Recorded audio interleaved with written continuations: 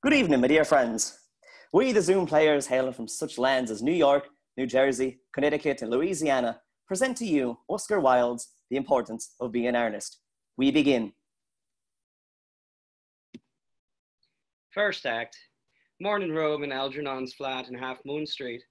The room is luxuriously and artistically furnished. The sound of a piano is heard in the adjoining room. Lane is arranging afternoon tea on the table, and after music has ceased, Algernon enters. Did you hear what I was playing, Lane? I didn't think it polite to listen, sir. I'm sorry for that, for your sake. I don't play accurately. Anyone can play accurately, but I play with wonderful expression. As far as the piano is concerned, sentiment is my forte. I keep science for life. Yes, sir. And speaking of the science of life, have you got the cucumber sandwiches cut for Lady Bracknell? Yes, sir. He hands them a salver. Algernon inspects them, takes two, and sits down on the sofa. Oh, by the way, Lane, I see from your book that on Thursday night, when Lord Shorman and Mr. Worthing were dining with me, 8 bottles of champagne are entered as having been consumed? Yes, sir. 8 bottles and a pint. Why is that at a bachelor's establishment the servants invariably drink the champagne? I merely ask for information. I attribute it to the superior quality of the wine, sir. I have often observed that in married households, the champagne is rarely of first-rate brand. Good heavens! Is marriage so demoralizing as that? I believe it is a very pleasant state, sir. I have had very little experience of it myself up to the present. I have only been married once. That was in consequence of a misunderstanding between myself and a young person. I don't know that I am much interested in your family life, Lane. No, sir, it is not a very interesting subject. I never think of it myself. Very natural, I am sure. That will do, Lane. Thank you. Thank you, sir. Lane goes out. Lane's views on marriage seem somewhat lax. Really, if the lower orders don't set us a good example, what on earth is use of them? They seem, as a class, to have absolutely no sense of moral responsibility. Enter Lane. Mr. Ernest Worthing. Enter Jack. Lane goes out. How are you, my dear Ernest? What brings you up to town? Well, pleasure. Pleasure. What else should bring one anywhere? Eating as usual, I see, Algie. I believe it's customary in good society to take some slight refreshment at 5 o'clock. Where have you been since last Thursday? Sitting down on the sofa. In the country. What on earth do you do there? Pulling on his gloves. When one is in town, one amuses oneself. When one is in the country, one amuses other people. It is excessively boring. And who are the people you amuse? Neighbors. Got nice neighbors in your pot of Shropshire? Perfectly horrid. Never speak to one of them. How immensely you must amuse them. By the way, Shropshire is your country, is it not? Shropshire? Oh, yes, of course. Hello. Hello, why all these cups? Why cucumber sandwiches? Why such reckless extravagance and one so young? Who is coming to tea? Oh, merely Aunt Augusta and Gwendolyn. Oh, how perfectly delightful. Yes, that is all very well, but I'm afraid Aunt Augusta won't quite approve of you being here. May I ask why? My dear fellow, the way you flirt with Gwendolyn is perfectly disgraceful. It is almost as bad as the way Gwendolyn flirts with you. I am in love with Gwendolyn. I have come up to town expressly to propose to her. I thought you had come up for pleasure. I call that business. How utterly unromantic you are. I really don't see anything romantic in proposing.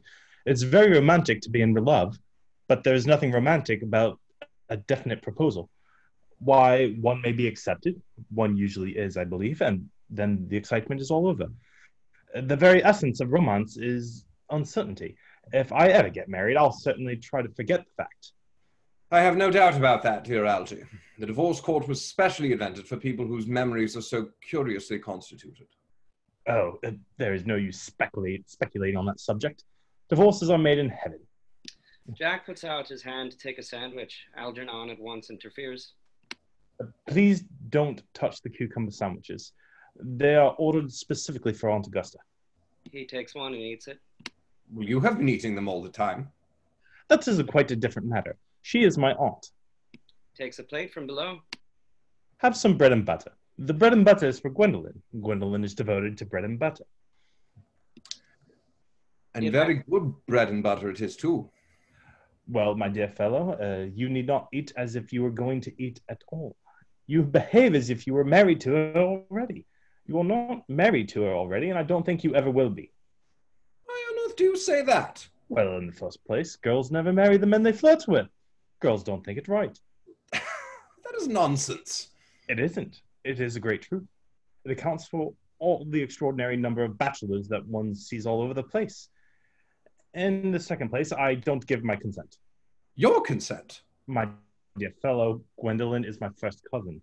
And before I allow you to marry her, you will have to clear up the whole question of Cecily. He rings the bell. Cecily? What on earth do you mean? What do you mean Algie by Cecily? I don't know anyone by the name of Cecily. Enter Lane. Bring me that cigarette case Mr. Worthing left in the smoking room the last time he dined here. Yes, sir. Do you mean to say you have had my cigarette case all this time? I wish to goodness you had let me know. I have been writing frantic letters to Scotland Yard about it. I was very nearly offering a large reward. Well, I wish you would offer one. I happen to be more than usually hand up. There is no good offering a large reward now that the thing is found. Enter Lane with a cigarette case on a salver. Algernon takes it at once. Lane goes out. I think that is rather mean of you, Ernest, I must say. However, it makes no matter, for now that I look at the inscription inside, I find the thing isn't yours after all. Of course it's mine. You have seen me with it 100 times, and you have no right whatsoever to read what is written inside. It is a very ungentlemanly thing to read a private cigarette case. Oh. It is absurd to have a hard and fast rule about what one should read and what one shouldn't. More than half of modern culture depends on what one shouldn't read. I am quite aware of the fact, and I don't propose to discuss modern culture. It isn't the sort of thing one should talk of in private. I simply want my cigarette case back. Yes, but this isn't your cigarette case. This cigarette case is a present from someone of the name of Cecily, and you said you didn't know anyone of that name. Well, if you want to know, Cecily happens to be my aunt. Your aunt? Yes. Charming old lady she is, too. Lives at Turnford Wells. Just give it back to me, Algie. But why does she call herself Little Cecily if she is your aunt and lives at Tunbridge Wells?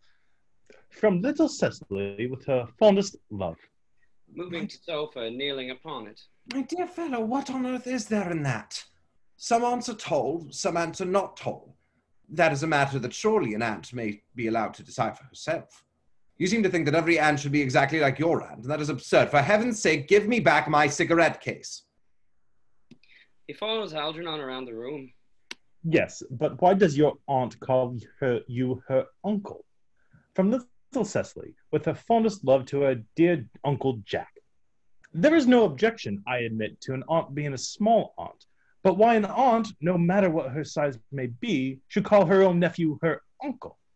I can't quite make out. Besides, your name isn't Jack at all. It is Ernest. It isn't Ernest. It's Jack. You have always told me it was Ernest. I have introduced you to everyone as Ernest. You answer to the name of Ernest. You look if your name was Ernest. You are the most earnest-looking person I've ever saw in my life. It is perfectly absurd that you're saying that your name isn't Ernest. It's on your cards. Here is one of them. Mr. Ernest Worthing, before the opening. I'll keep this as proof that your name is Ernest if ever you attempt to deny it to me, or Gwendolyn, or to anyone else. Puts the cards in his pocket. Well, my name is Ernest in town, and Jack in the country. And the cigarette case was given to me in the country. Yes, but that does not account for the fact that your small aunt, Cecily, who lives at Tunbridge Wells, calls you her dear uncle. Come on, old boy, you have much better than have the thing out at once. My dear Algie, you talk exactly as if you were a dentist. It is very vulgar to talk like a dentist when one isn't a dentist. It produces a false impression. Well, that is exactly what dentists always do. Now go on. Tell me the whole thing. I may mention that I've always suspected you of being a confirmed and secret bunbuist. I am quite sure of it now. Bunburyist? What on earth do you mean by a Bunburyist? I'll reveal to you the meaning of that incomparable expression as soon as you're kind enough to inform me why you are Ernest in the town and Jack in the country. Well, produce my cigarette case first. Here it is. And cigarette case? Now produce your explanation, and pray make it improbable. He sits on the sofa. My dear fellow, there is nothing improbable about my explanation at all. In fact, it's perfectly ordinary. Old Mr. Thomas Cardew, who adopted me when I was a little boy, made me in his will guardian to his granddaughter, Miss Cecily Cardew. Cecily, who addresses me as her uncle from motives of respect that you could not possibly appreciate, lives at my place in the country under the charge of her admirable governess, Miss Prism. Where is that place in the country, by the way? That is nothing to you, dear boy. You are not going to be invited. Let me tell you candidly that the place is not in Shropshire. I suspected that, my dear fellow. I have Bunburied all over Shropshire on 2 separate occasions. Now go on. Why are you Ernest in town and Jack in the country? My dear Algy, I don't know whether you will be able to understand my real motives. You're hardly serious enough. When one is placed in the position of guardian, one has to adopt a very high moral tone on all subjects. It's one's duty to do so. And as a high moral tone can hardly be said to conduce very much to either one's health or one's happiness, in order to get up to town, I've always pretended to have a younger brother of the name of Ernest, who lives in the Albany and gets into the most dreadful scrapes. That, my dear Algy, is the whole truth, plain and simple. The truth is rather pure and never simple. Modern life would be very tedious if either, and modern literature a complete impossibility. That wouldn't be at all a bad thing. Literary criticism is not your forte, my dear fellow. Don't try it. You should leave that to the people who have been at the university. They do it so well in the daily papers. What you really are a Bunburyist. I was quite right in saying that you are a Bunburyist. You are one of the most advanced Bunburyists I know. What on earth do you mean? You have invented a very useful younger brother called Ernest, in order that you may be able to come up to town as often as you like. I've invented an invaluable permanent invalid called Bunbury, in order that I may be able to go down to the country whenever I choose. Bunbury is perfectly invaluable. If it wasn't for Bunbury's extraordinary bad health, for instance, I wouldn't be able to dine with you at Willis's tonight, for I've been really engaged to Aunt Augusta for more than a week. I haven't asked you to dine with me anywhere tonight. I know. You are absurdly careless about sending out invitations. It is very foolish of you. Nothing annoys people so much as not receiving invitations. You had much better dine with your Aunt Augusta. I haven't the smallest intention of doing anything of the kind. To begin with, I dined there on Monday. Once a week is quite enough to dine with one's own relations. In the second place, whenever I do dine there, I'm always treated as a member of the family, and sent down with either no woman at all, or 2. In the third place, I know perfectly well whom she will place me next to tonight. She will place me next to Mary Farquhar, who always flirts with her own husband across the dinner table. That is not very pleasant. Indeed, it is not even decent. And that sort of thing is enormously on the increase. The amount of women in London who flirt with their own husbands is perfectly scandalous. It looks so bad. It is simply washing one's own clean linen in public. Besides, now that I know you to be a confirmed Bunburyist, I naturally want to talk to you about Bunburying. I want to tell you the rules. I'm not a Bunburyist at all. If Gwendolyn accepts me, I'm going to kill my brother. Indeed, I think I'll kill him in any case. Cecily is a little too much interested in him. It's rather a bore. So I'm going to get rid of Ernest, and I strongly advise you to do the same with your invalid friend who has the absurd name. Nothing will induce me to part with Bunbury. And if you ever get married, which seems to be me extremely problematic, you will be very glad to know Bunbury. A man who marries knowing without Bunbury has a very tedious time of it. That is nonsense. If I marry a charming girl like Gwendolyn, she is the only girl I ever saw in my life that I would marry, I certainly won't want to know Bunbury. Then your wife will. You don't seem to realize that in married life, 3 is company and 2 is none. That, my dear young friend, is the theory that the corrupt French drama has been propounding for the last 50 years. Yes, and that the happy English home has proved in half the time. For heaven's sake, don't try to be cynical. It's perfectly easy to be cynical.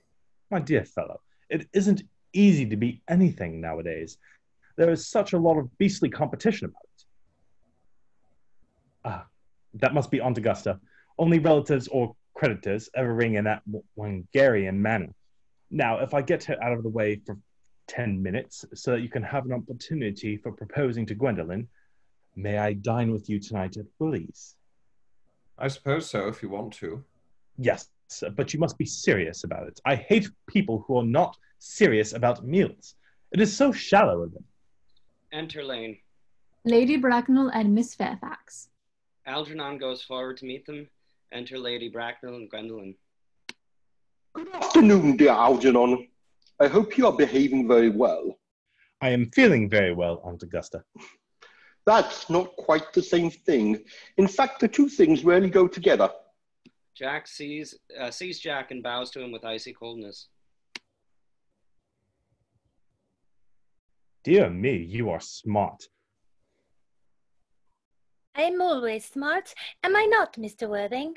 You're quite perfect, Miss Fairfax. Oh, I hope I'm not that. It would leave no room for developments, and I intend to develop in many directions. Gwendolyn and Jack sit down together in the corner. I am sorry if we are a little late, Algernon, but I was obliged to call on dear Lady Harbury. I hadn't been there since her poor husband's death. I never saw a woman so altered. She looks quite 20 years younger. And now I'll have a cup of tea and one of those nice cucumber sandwiches you promised me. Certainly, Aunt Augusta. Well, won't you come and sit here, Gwendolyn? Thanks, Mamma. I'm quite comfortable where I am. He picks up an empty plate in horror. Good heavens, Lane. Why are there no cucumber sandwiches? I ordered them specially. There were no cucumbers in the market this morning, sir. I went down twice. No cucumbers? No, sir. Not even for ready money. It really makes no matter. Oh. That will do, Lane. Thank you. Thank you, sir. Goes out. I am greatly distressed, Aunt Augusta, about there being no cucumbers. Not even for ready money. It really makes no matter, Algernon. I had some crumpets with Lady Harbury, who seemed to me to be living entirely for pleasure now. I hear her hair has turned quite gold from grief. It certainly has changed its colour. From what cause, I of course cannot say. Algernon crosses and hands him tea. Thank you. I've quite a treat for you tonight, Algernon. I'm going to send you down with Mary Farquhar. She's such a nice woman and so attentive to her husband. It's delightful to watch them. I am afraid, Aunt Augusta, that I shall have to give up the pleasure of dining with you tonight after all. I hope not, Algernon. It would put my table completely out. Your uncle would have to dine upstairs. Fortunately, he is accustomed to that. It is a great ball, and I need hardly say a terrible disappointment to me, but the fact is I have just had a telegram to say that my poor friend Bunbury is very ill again. They seem to think I should be with him. It's very strange. This Mr. Bunbury seems to suffer from curiously bad health. Yes, poor Bunbury is a dreadful invalid. Well, I must say, Algernon, that I think it's high time that Mr. Bunbury made up his mind whether he was going to live or to die. This shilly-shallying with the question is absurd. Nor do I in any way approve the modern sympathy with invalids. I consider it morbid. Illness of any kind is hardly a thing to be encouraged in others. Health is the primary duty of life. I'm always telling that to your poor uncle, but he never seems to take much notice. As far as any improvement in his ailment goes, I should be much obliged if you would ask Mr. Bunbury from me to be kind enough not to have a relapse on Saturday, for I rely on you to arrange my music for me. It is my last reception, and one wants something that will encourage conversation, particularly at the end of the season, when everyone has particularly said whatever they had to say. which in most cases was probably too much, not much. I'll speak to Bunbury, Aunt Augusta, and if he's still conscious, and I think I can promise you he'll be all right by Saturday, of course the music is a great difficulty. You see, if one plays good music, people don't listen. And if one plays bad music, people don't talk. But I'll run over the program I've drawn out, and if you will kindly come into the next room for a moment. Thank you, Algernon. Very thoughtful of you. Rising and following Algernon. I'm sure the program will be delightful. After a few expurgations, French songs I cannot possibly allow. People always seem to think that they are improper and either look shocked, which is vulgar, or laugh, which is worse. But German sounds a thoroughly respectable language, and indeed I believe is so. Gwendolyn, you will accompany me. Certainly, Mamma. Lady Bracknell and Algernon go into the music room. Gwendolyn remains behind. Charming day it has been, Miss Fairfax. Pray don't talk to me about the weather, Mr. Worthing. Whenever people talk to me about the weather, I always feel quite certain that they mean something else, and that makes me nervous. I do mean something else. I thought so. In fact, I'm never wrong. I would like to be allowed to take advantage of Lady Bracknell's temporary absence. I would certainly advise you to do so. Mamma has a way of coming back suddenly in a room that I have often had to speak to her about. Miss Fairfax, ever since I met you, I have admired you more than any girl I have ever met since I met you. Yes, I am quite well aware of the fact, and I often wish that in public, at any rate, you had been more demonstrative. For me, you have always had an irresistible fascination. Even before I met you, I was far from indifferent to you. We live, as I hope you know, Mr. Worthing, in an age of ideals. The fact is, constantly mentioned in the more expensive monthly magazines, has reached the provincial pulpits, I am told, and my ideal has always been to love someone of the name of Ernest. There is something in that name that inspires absolute confidence. The moment Algernon first mentioned to me that he had a friend called Ernest, I knew I was destined to love you. You really love me, Gwendolyn? Passionately. Darling, you don't know how happy you've made me. My own Ernest. But you don't really mean to say that you couldn't love me if my name wasn't Ernest? But your name is Ernest. Yes, I know it is, but supposing it was something else. Do you mean to say you couldn't love me then? That is clearly a metaphysical speculation, and like most metaphysical speculations, has very little reference at all to the actual facts of real life as we know them.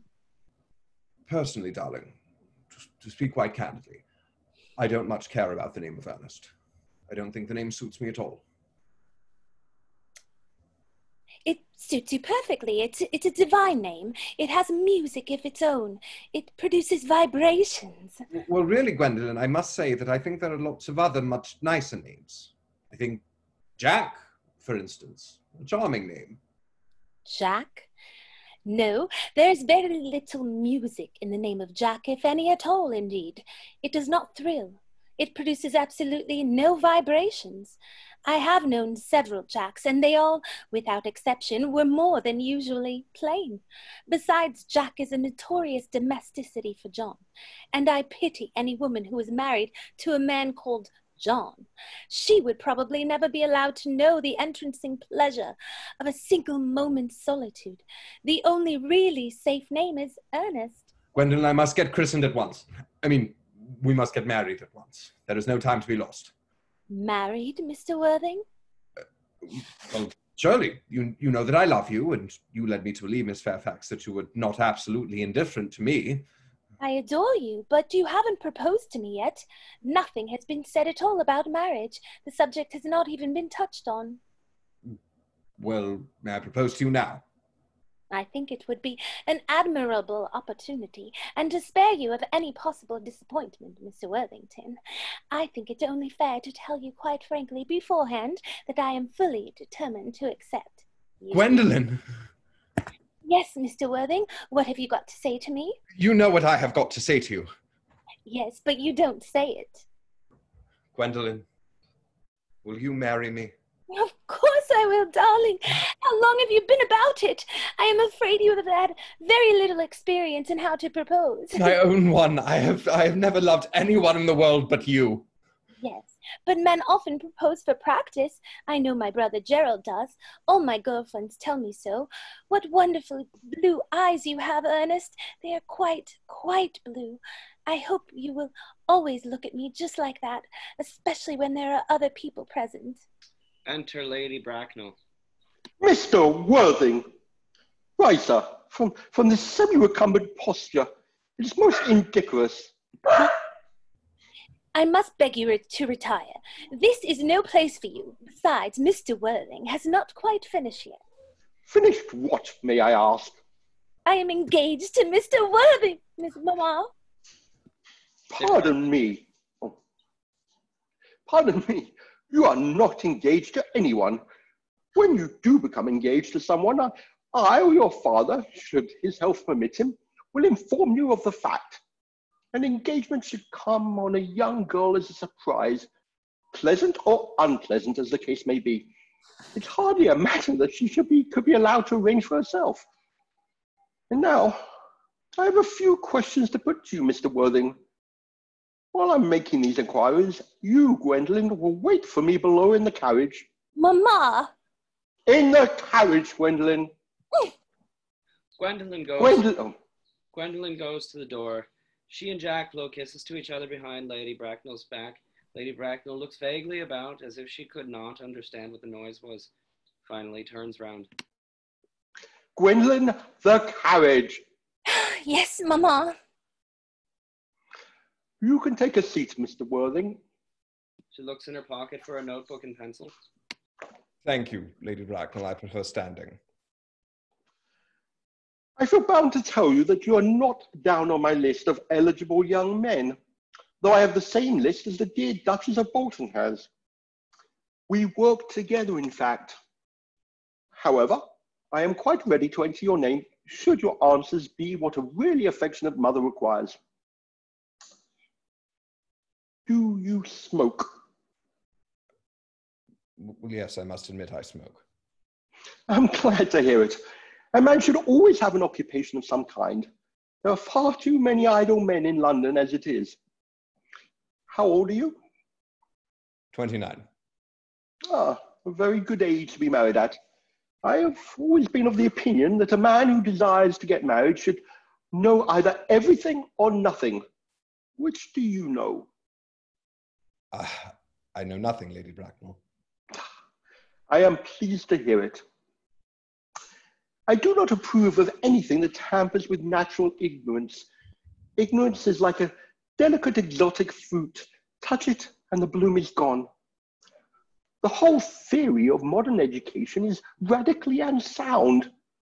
Fortunately, in England, at any rate, education produces no effect whatsoever. If it did, it would prove a serious danger to the upper class, and probably to acts of violence in Grosvenor Square.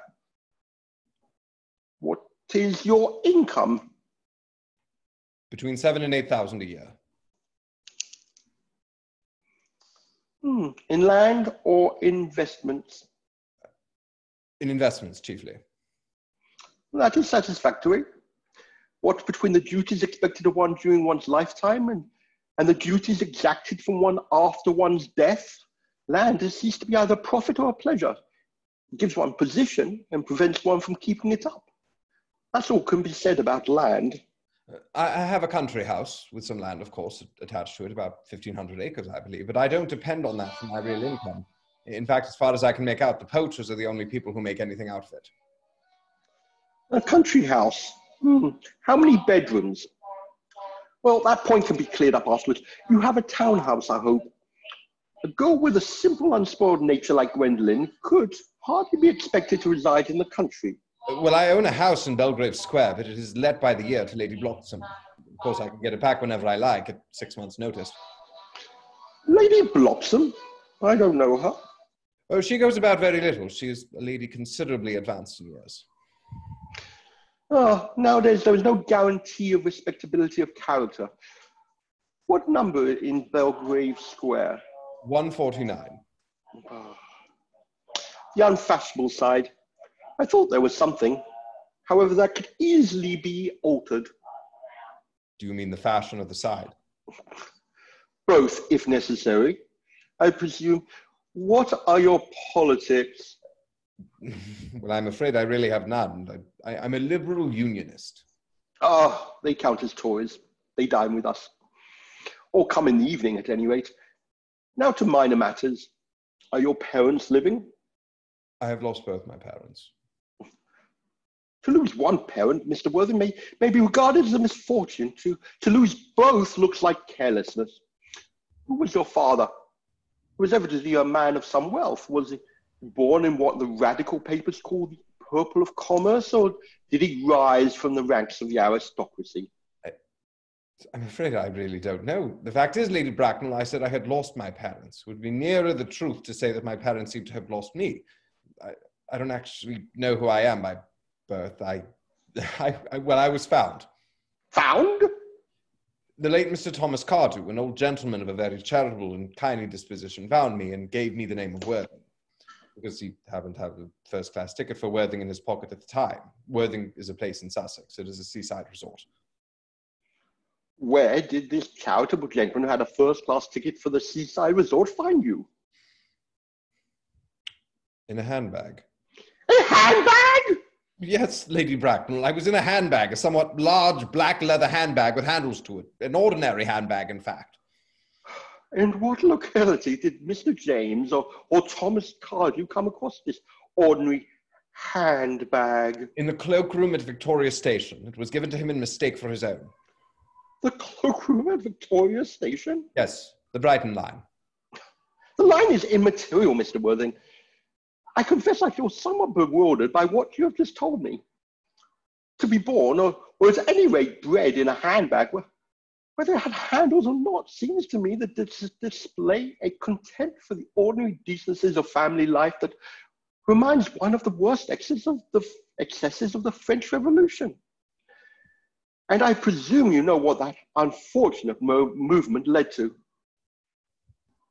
As for the particular locality in which the handbag was found, a cloakroom at a railway station might serve to conceal a social indiscretion, has probably indeed been used for that purpose from before now, but it could hardly be regarded as an assured basis for a recognized position in good society. May I ask you then what you would advise me to do? I need hardly say I would do anything in the world to ensure Gwendolyn's happiness. I would strongly advise you, Mr. Worthing, to try and acquire some relations as soon as possible, and to make a definite effort to produce at any rate one parent of either sex before the season is quite over. Well, I don't see how I could possibly manage to do that. I can produce the handbag at any moment. It is in my dressing room at home. I really think that should satisfy you, Lady Bracknell. Me, sir? What has it got to do with me?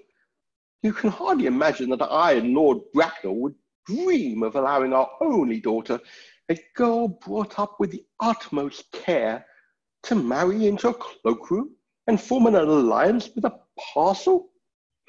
Good morning, Mr. Worthing. Lady Bracknell sweeps out in majestic indignation. Good morning. Algernon from the other room strikes up the wedding march. Jack looks perfectly furious and goes to the door. For goodness sake, don't play that ghastly tune, Algie. How idiotic you are. The music stops and Algernon enters cheerily. Didn't it go off all right, old boy? You don't mean to say Gwendolyn refused you? I know it is the way she has, as she is always refusing people. I think it most ill-natured of her. Gwendolyn is as right as a trivet. As far as she is concerned, we are engaged. Her mother is perfectly unbearable, never met such a gorgon. I don't really know what a gorgon is like, but I am quite sure that Lady Bracknell is one. In any case, she is a monster without being a myth, which is rather unfair. I beg your pardon, Algie. I suppose I shouldn't talk about your own aunt in that way before you. My dear boy, I love hearing about my relations abused. It is the only thing that makes me put up with them at all. Relations are simply a tedious pack of people who haven't got the remotest knowledge of how to live, nor the smallest instinct about when to die. That is nonsense. Isn't it? Well, I won't argue about the matter. You always want to argue about things. That is exactly what things were originally made for. Upon my word, if I thought that, I'd shoot myself.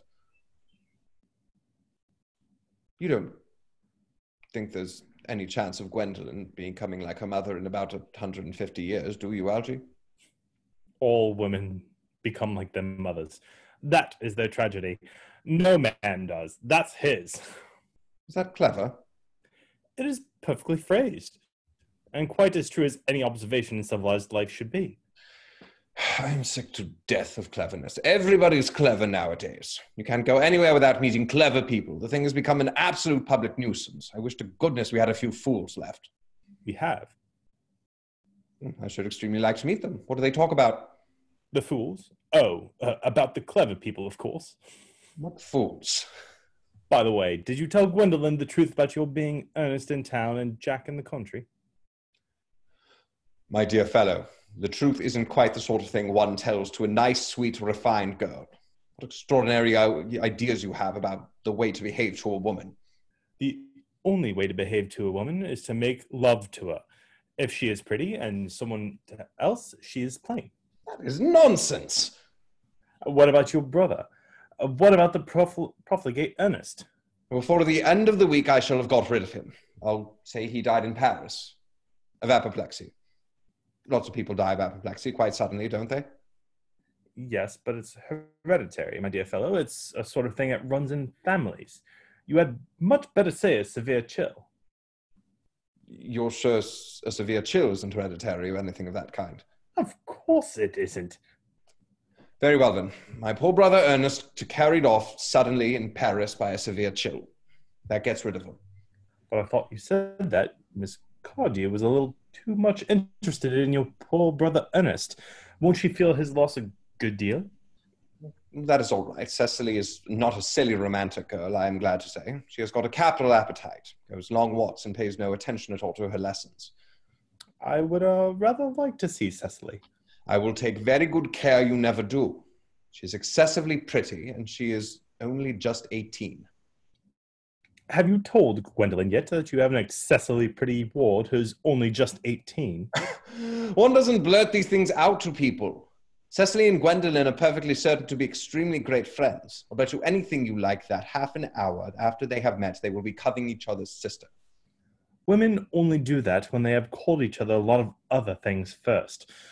Now, my dear boy, if we want to get a good table at Willis's, we really must go and dress. Do you know when it is nearly 7? It always is nearly 7. Well, I am hungry. I never knew you when you weren't. What shall we do after dinner? Go to a theatre? No, I loathe listening. Well, let us go to the club. No, I hate talking. Well, we might trot around the Empire at 10. No, I can't bear looking at things. It is so silly. Well, what shall we do? Nothing. It is awfully hard work doing nothing. However, I don't mind hard work when there is no definite object of any kind. Miss Fairfax. Enter Gwendolyn. Lane goes out. Gwendolyn, upon my word.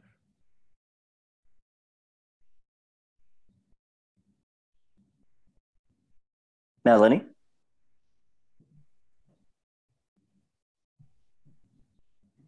She's not here.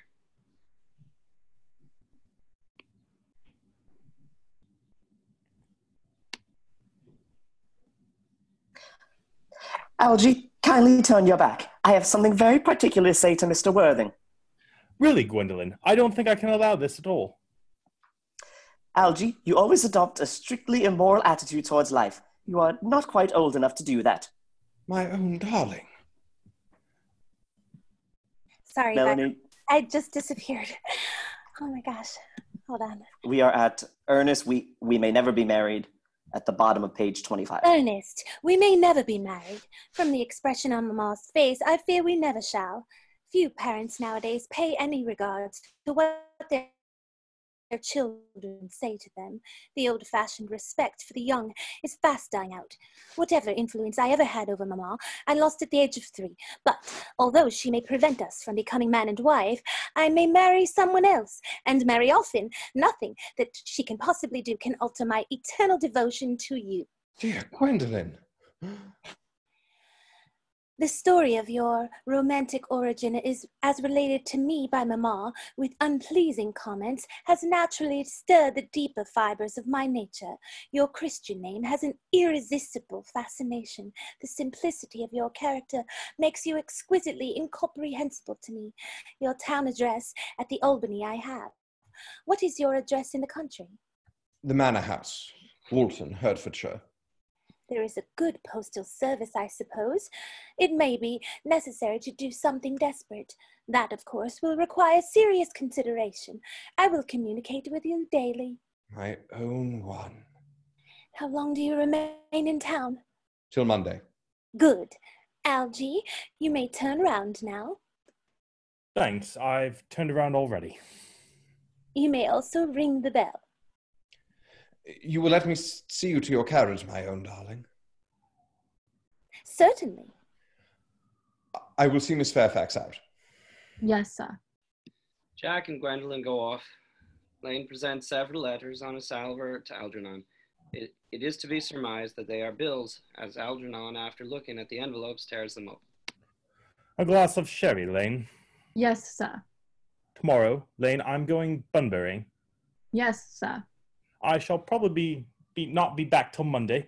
You can put up my dress clothes, my smoking jacket, and all the Bunbury suits. Yes, sir. I hope tomorrow will be a fine day, Lane. It never is, sir. Lane, you are a perfect pessimist. I do my best to give satisfaction, sir. Enter Jack. Lane goes off. It's a sensible, intellectual girl. The only girl I ever cared for in my life. What are you so amused at? Oh, I'm a little anxious about poor Bunbury, that's all. If you don't take care, your friend Bunbury will get you into a serious scrape someday. I love scrapes. They are the only things that are never serious. That's nonsense, Algie. You never talk anything but nonsense. Nobody ever does. Jack looks indignantly at him and leaves the room. Algernon lights a cigarette, reads his shirt cuff, and smiles. Backdrop. Second act. Scene. Garden at the manor house. A flight of gray stone steps leads up to the house. The garden, an old-fashioned one, full of roses. Time of year, July. Basket chairs and a table covered with books are under a large yew tree. Miss Prism discovered seated at the table. Cecily is at the back watering flowers. Cecily, surely such a utilitarian occupation as the watering of flowers is rather Moulton's duty than yours, especially at a moment when intellectual pleasures await you. Your German grammar is on the table. Pray, open it to page 15. We will repeat yesterday's lesson. I don't like German. It isn't at all a becoming language. I know perfectly well that I look quite plain after my German lesson. Child, you know how anxious your guardian is that you should improve yourself in every way. He laid particular stress on your German as he was leaving for town yesterday. Indeed, he always lays stress on your German when he is leaving for town. Dear Uncle Jack is so very serious. Sometimes he is so serious that I think he cannot be quite well. Your guardian enjoys the best of health, and his gravity of demeanor is especially to be commended in one so comparatively young as he is. I know no one who has a higher sense of duty and responsibility. I suppose that is why he often looks a little bored when we three are together. Cecily, I am surprised at you. Mr. Worthing has many troubles in his life. Idle merriment and triviality would be out of place in his conversation. You must remember his constant anxiety about that unfortunate young man, his brother. I wish Uncle Jack would allow that unfortunate young man, his brother, to come down here sometimes. We might have a good influence over him, Miss Prism. I am sure you certainly would. You know, German and geology and things of that kind influence a man very much. I do not. Cecily begins to write in her diary. I do not think that even I could produce any effect on a character that, according to his own brother's admission, is irretrievably weak and vacillating. Indeed, I am not sure that I would desire to reclaim him. I am not in favor of this modern mania for turning bad people into good people at a moment's notice. As a man sows, so let him reap. You must put away your diary, Cecily. I really don't see why you should keep a diary at all. I keep a diary in order to enter the wonderful secrets of my life. If I didn't write them down, I should probably forget all about them.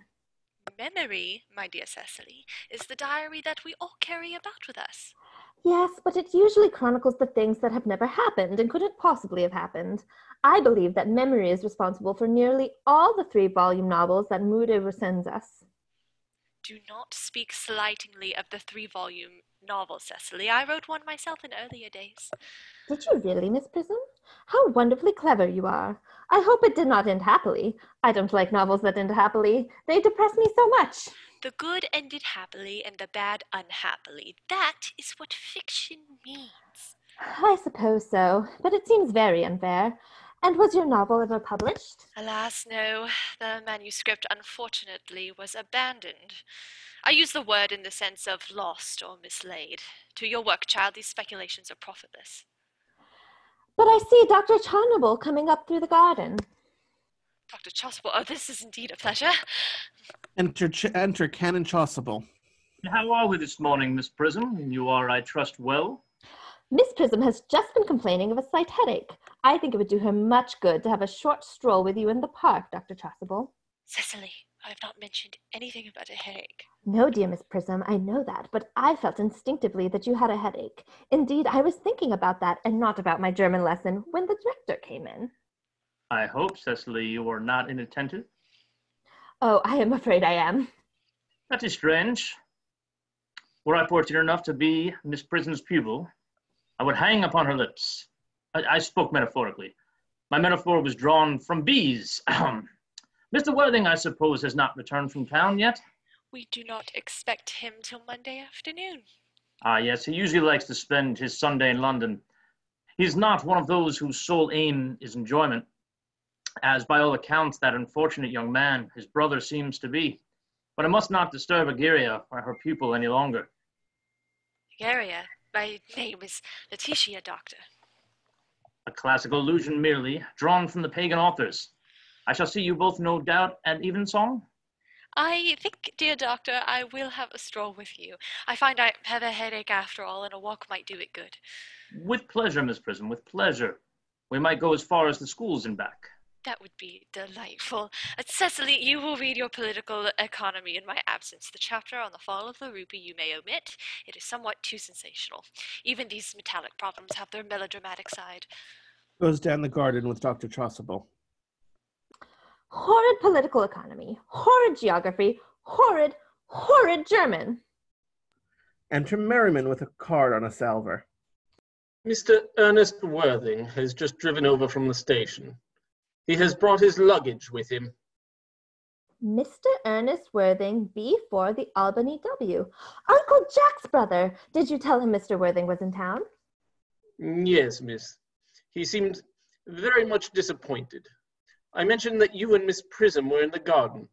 He said he was anxious to speak to you privately for a moment. Ask Mr. Ernest Worthing to come here.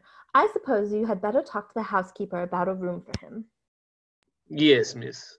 Merriman goes off. I have never met any really wicked person before. I feel rather frightened. I am so afraid he will look just like everyone else. Enter Algernon, very gay and debonair. He does. Raising his hat. You are my little cousin, Cecily, I am sure. You are under some strange mistake. I'm not little. In fact, I believe I am more than usually tall for my age. Algernon is rather taken aback. But I am your cousin Cecily. You, I see from your card, are Uncle Jack's brother, my cousin Ernest, my wicked cousin Ernest. Oh, I'm not really wicked at all, cousin Cecily. You mustn't think that I am wicked. If you are not, then you have certainly been deceiving us all in a very inexcusable manner. I hope you have not been leading a double life, pretending to be wicked and being really good all the time. That would be hypocrisy. Looks at her in amazement. Of course, I have been rather reckless. I am glad to hear it. In fact, now you may mention the subject, I have been very bad in my own small way. I don't think you should be so proud of that, though I am sure it must have been very pleasant. It is much pleasanter being here with you. I can't understand how you are here at all. Uncle Jack won't be back till Monday afternoon.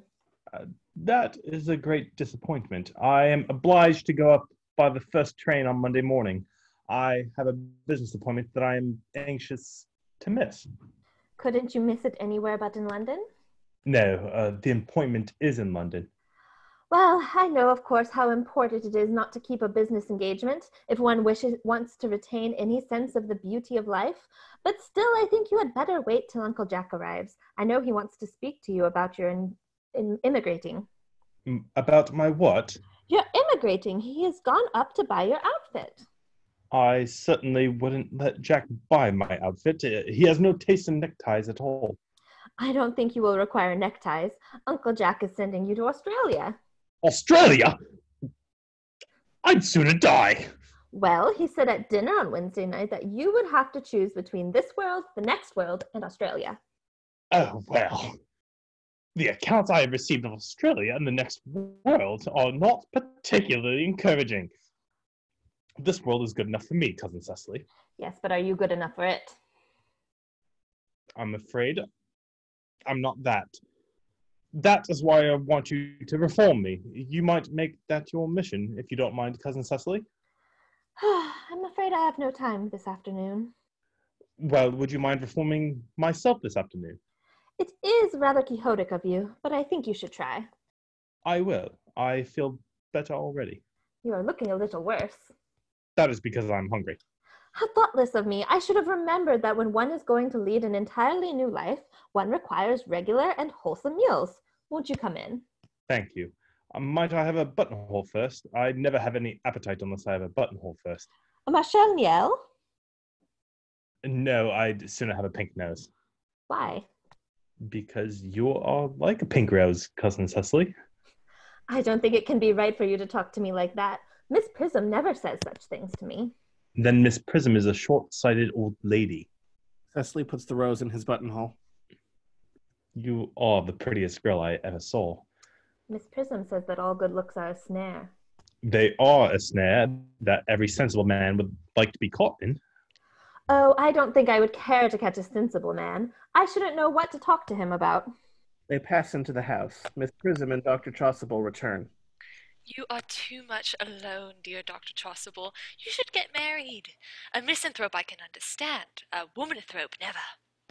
Believe me, I do not deserve so neologistic a phrase. The precept as well as the practice of the primitive church was distinctively against matrimony. That is obviously the reason why the primitive church has not lasted up to the present day, and you do not seem to realize, dear doctor, that by persistently remaining single, a man converts himself into a permanent public temptation. Men should be more careful. This very celibacy leads weaker vessels astray. But is a man not equally attractive when married? No married man is ever attractive except to his wife. And often, I've been told, not even to her. That depends on the intellectual sympathies of the woman. Maturity can always be depended on. Ripeness can be trusted. Young women are green. I spoke horticulturally. My metaphor was drawn from fruits. But where is Cecily? Perhaps she travels to the schools. Enter Jack slowly from the back of the garden. He is dressed in the deepest mourning with crepe hatband and black gloves. Mr. Worthing! Mr. Worthing? This is indeed a surprise. We did not look for you till Monday afternoon. Shakes Miss Prism's hand in a tragic manner. I have returned sooner than I expected. Dr. Chasuble, I hope you are well. Dear Mr. Worthing, I trust this garb of woe does not betoken some terrible calamity. My brother. More shameful depths and extravagance. Still leading his life of pleasure? Dead. Your brother Ernest is dead? Quite dead. What a lesson for him. I trust he will profit by it. Mr. Worthing, I offer you my sincere condolence. You have at least the consolation of knowing that you were always the most generous and forgiving of brothers. Poor Ernest. He had many faults, but it is a sad, sad blow. Very sad indeed. Were you with him at the end? No, he died abroad, in Paris. In fact, I had a telegram last night from the manager of the Grand Hotel. Was the cause of death mentioned? A severe chill, it seems. As a man sows, so shall he reap. Charity, my dear Prism, charity. None of us are perfect. I myself am peculiarly susceptible to drafts. Will the interment take place here? No, he seems to have expressed a desire to be buried in Paris. In Paris? I feel that hardly points to any serious state of mind at the last. You would no doubt wish me to make some slight allusion to the tragic domestic affliction next Sunday? Jack presses his hand convulsively. My sermon on the meaning of manna in the wilderness can be adapted to almost any occasion, joyful, or as in the present case, distressing. I have preached at all harvest celebrations, christenings, confirmations, on days of humiliation, and festal days. The last time I delivered it was at the cathedral, as a charity sermon on behalf of the Society for the Prevention of Discontent among the upper orders. The bishop who was present was struck by some of the analogies I drew. Oh, that reminds me. You mentioned christenings, I think, Dr. Chasuble. I suppose you know how to christen all right. I mean, of course, you are continually christening, aren't you? It is, I regret to say, one of the rector's most constant duties in this parish. I have often spoken to the poorer classes on this subject, but they don't seem to know what thrift is. Was there any particular infant for whom you were interested in, Mr. Worthing? Your brother was, I believe, unmarried, was he not? Oh, yes. People who live entirely for pleasure usually are. But it is not for any child, dear doctor. I am very fond of children. No, the fact is, I would like to be christened myself. This afternoon, if you have nothing better to do.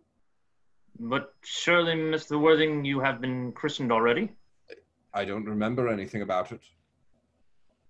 But have you any grave doubts on the subject? I certainly intend to have. Of course, I don't know if the thing would bother you in any way, or if you think I'm a little too old now. Not at all. The sprinkling and indeed the immersion of adults is perfectly canonical practice. Immersion? You need have no apprehensions. Sprinkling is all that is necessary, or indeed I think advisable. Our weather is so changeable. At what hour would you wish this ceremony performed? I might trot round about 5 if that would suit you. Perfectly, perfectly. In fact, I have 2 similar ceremonies to perform at the time. A case of twins that occurred recently in one of the outlying cottages at your own estate. Poor Jenkins, the harder and most hardworking man. Oh, no, I don't see much fun in being christened along with other babies. It would be childish. Would 5:30 do? Admirably, admirably. And now, my dear Worthing, I will not intrude any longer into the house of sorrow. I would merely beg you not to be much bowed down by grief. What seems to us bitter trials are often blessings in disguise. This seems to me a blessing of an extremely obvious kind. Enter Cecily from the house. Uncle Jack, oh, I am pleased to see you back. But what horrid clothes you have got on. Do go and change them. Cecily! My child, my child. Cecily goes toward Jack. He kisses her on the brow in a melancholy manner. What is the matter, Uncle Jack? Do look happy. You look as if you had a toothache, and I have got such a surprise for you. Who do you think is in the dining room? Your brother. Who? Your brother, Ernest. He arrived about half an hour ago. What nonsense. I haven't got a brother. Oh, don't say that. However badly he may have behaved to you in the past, he is still your brother. You couldn't be so heartless as to disown him. I'll tell him to come out, and you will shake hands with him, won't you, Uncle Jack? Runs back to the house. These are very joyful tidings. After we had all been resigned to his loss, his sudden return seems to me particularly distressing. My brother is in the dining room? I don't know what it all means. I think it is perfectly absurd. Enter Algernon and Cecily hand in hand. They come slowly up to Jack. Good heavens! Motions Algernon away. Brother John, I have come down from town to tell you that I'm very sorry for all the trouble I've given you, and that I intend to lead a better life in the future. Jack glares at him and does not take his hand. Uncle Jack, you are not going to refuse your own brother's hand. Nothing will induce me to take his hand. I think his coming down here disgraceful. He knows perfectly well why. Uncle Jack, do be nice. There is some good in everyone. Ernest has just been telling me about his poor invalid friend, Mr. Bunbury, whom he goes to visit so often. And surely there must be good in one who is kind to an invalid and leaves the pleasures of London to sit by a bed of pain. Oh, he has been talking about Bunbury, has he? Yes, he has told me all about poor Mr. Bunbury and his terrible state of health. Bunbury. Well, I won't have him talk to you about Bunbury, about anything else. It is enough to drive one perfectly frantic. Of course, I admit that the faults were all on my side, but I must say that I think that Brother John's coldness to me is peculiarly painful. I expect a more enthusiastic welcome, especially considering it is the first time I have come here. Uncle Jack, if you don't shake hands with Ernest, I will never forgive you. Never forgive me? Never, never, never. Well, this is the last time I shall ever do it. Shakes with Algernon and glares. It's pleasant, is it not, to see so perfect a reconciliation? I think we might leave the two brothers together. Cecily, you will come with us. Certainly, Miss Prism. My little task of reconciliation is over. You have done a beautiful action today, dear child. We must not be premature in our judgments. I feel very happy. They all go off except Jack and Algernon. You young scoundrel. Alger, you must get out of this place as soon as possible. I don't allow any Bunburying here. Enter Merriman. I have put Mr. Ernest's things in the room next to yours, sir. I suppose that is all right? What? Mr. Ernest's luggage, sir. I have unpacked it and put it in the room next to your own. His luggage? Yes, sir. 3 portmanteaus, a dressing case, 2 hat boxes, and a large luncheon basket. I'm afraid I can't stay more than a week this time. Merriman, order the dog cart at once. Mr. Ernest has been suddenly called back to town. Yes, sir. Goes back into the house. What a fearful liar you are, Jack. I have not been called back to town at all. Yes, you have. I haven't heard anyone call me. Your duty as a gentleman calls you back. My duty as a gentleman has never interfered with my pleasures in the smallest degree. I can quite understand that. Well, Cecily is a darling. You are not to talk of Miss Cardew like that. I don't like it. Well, I don't like your clothes. You look perfectly ridiculous in them. Why on earth don't you go up and change? It is perfectly childish to be in deep mourning for a man who is actually staying for a whole week with you in your house as a guest. I call it grotesque. You are certainly not staying with me for a whole week as a guest or anything else. You have got to leave by the 4:05 train. I certainly won't leave you so long as you are in mourning. It would be most unfriendly. If I were in mourning, you would stay with me, I suppose. I should think it very unkind if you didn't. Or will you go if I change my clothes? Yes, if you're not too long. I never saw anybody take so long to dress and with such little result. Well, at any rate, that is better than being always overdressed as you are. If I am occasionally a little overdressed, I make up for it by being always immensely overeducated. Your vanity is ridiculous. Your conduct an outrage, and your presence in my garden utterly absurd. However, you have got to catch the 4:05, and I hope you will have a pleasant journey back to town. This Bunburying, as you call it, has not been a great success for you. Goes into the house. I think it has been a great success. I'm in love with Cecily, and that is everything. Enter Cecily at the back of the garden. She picks up the can and begins to water the flowers. But I must see her before I go and make arrangements for another Bunbury. Ah, there she is. Oh, I merely came back to water the roses. I thought you were with Uncle Jack. He's gone to order the dog cart for me. Oh, is he going to take you for a nice drive? He's going to send me away. Then we have got to part? I'm afraid so. It's a very painful parting. It is always painful to part from people whom one has known for a very brief space of time. The absence of old friends one can endure with equanimity, but even a momentary separation from anyone whom one has just been introduced is almost unbearable. Thank you. Enter Merriman.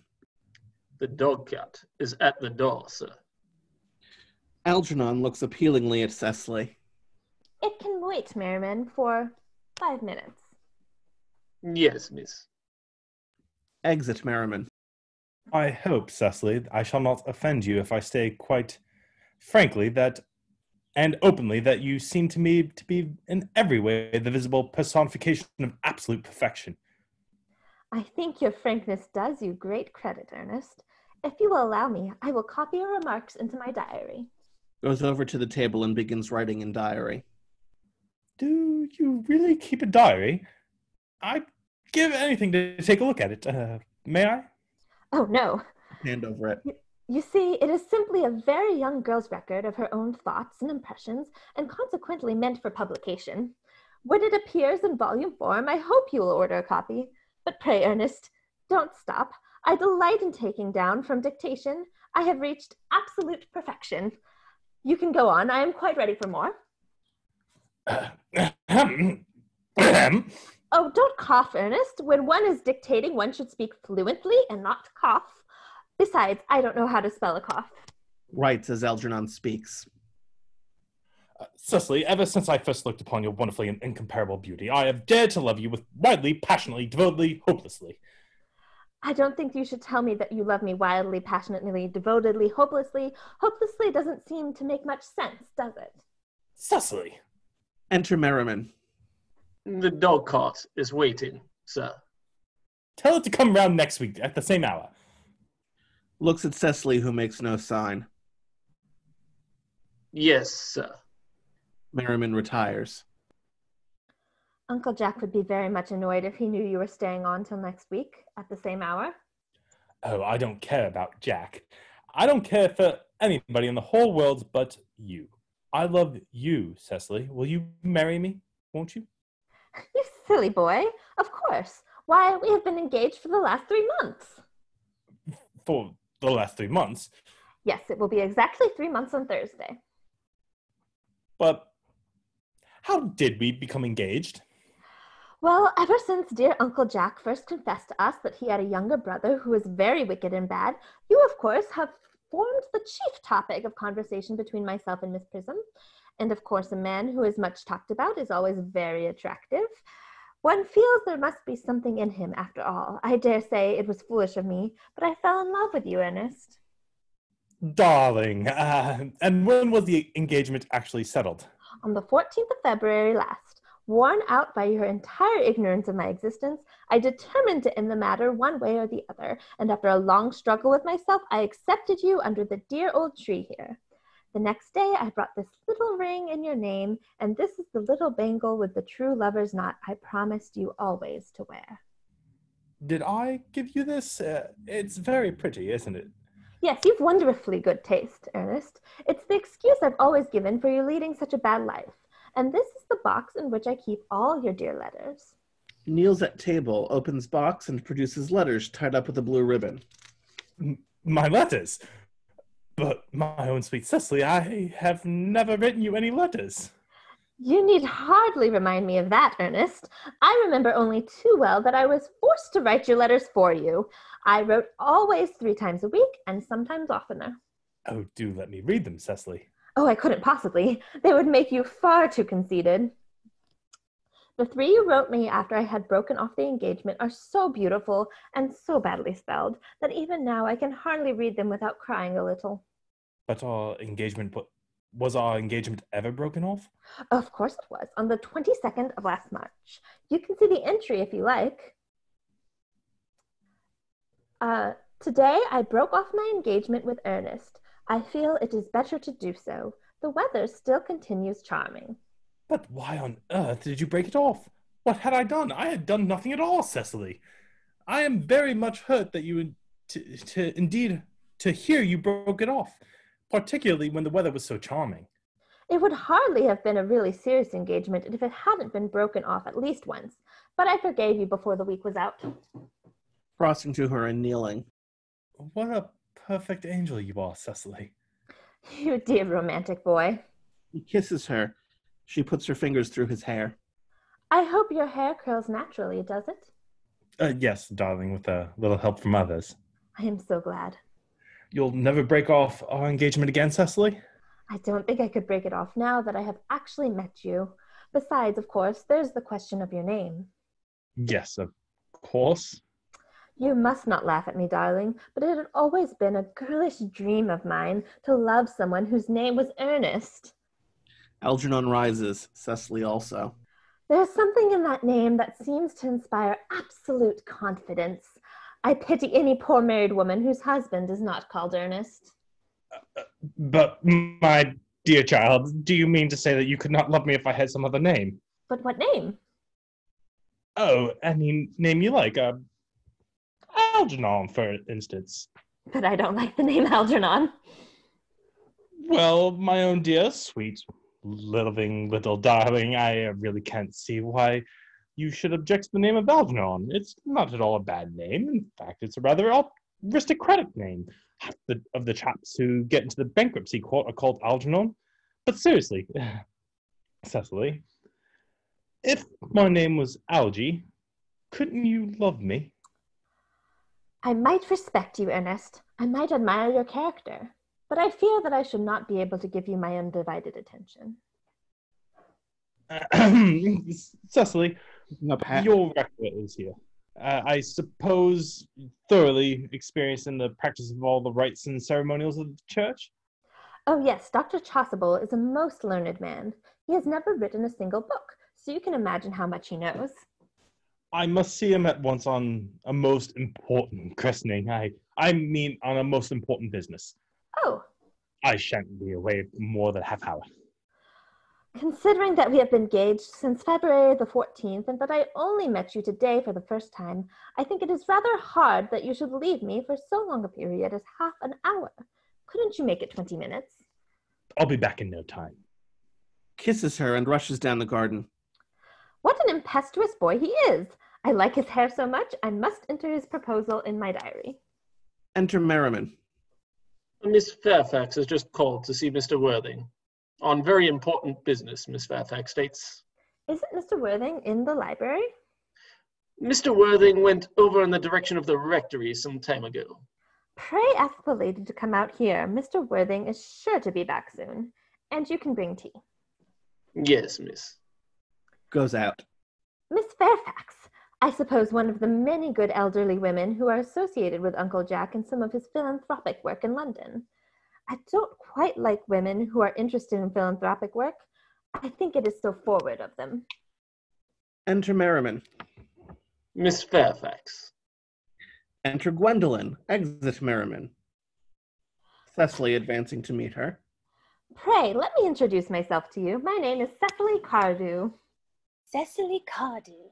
What a very sweet name. Something tells me that we're going to be great friends. I like you already more than I can say. My first impressions of people are never wrong. How nice of you to like me so much after we have known each other such a comparatively short time. Pray sit down. I may call you Cecily, may I not? With pleasure. And you will always call me Gwendolyn, won't you? If you wish. Then that is all quite settled, is it not? I hope so. Perhaps this might be a favorable opportunity for my mentioning who I am. My father is Lord Bracknell. You have never heard of Papa, I suppose? I don't think so. Outside the family circle, Papa, I'm glad to say, is entirely unknown. I think that is quite as it should be. The home seems to me to be the proper sphere for the man, and certainly once a man begins to neglect his domestic duties, he becomes painfully effeminate, does he not? And I don't like that. It makes men so very attractive. Cecily, Mamma, whose views on education are remarkably strict, has brought me up to be extremely short-sighted. Is it part of her system? It is part of her system. So do you mind my looking at you through my glasses? Oh, not at all, Gwendolyn. I am very fond of being looked at. You are here on short visit, I suppose? Oh, no, I live here. Really? Your mother, no doubt, or some female relative of advanced years resides here also? Oh, no, I have no mother, nor, in fact, any relations. Indeed. My dear guardian, with the assistance of Miss Prism, has the arduous task of looking after me. Your guardian? Yes, I am Mr. Worthing's ward. Oh, it is strange he never mentioned to me that he had a ward. How secretive of him. He grows more interesting hourly. I am not sure, however, that the news inspires me with feelings of unmixed delight. I'm very fond of you, Cecily. I have liked you ever since I met you. But I am bound to state that now that I know that you are Mr. Worthing's ward, I cannot help expressing a wish you were, well, just a little older than you seem to be, and not quite so very alluring in appearance. In fact, if I may speak candidly...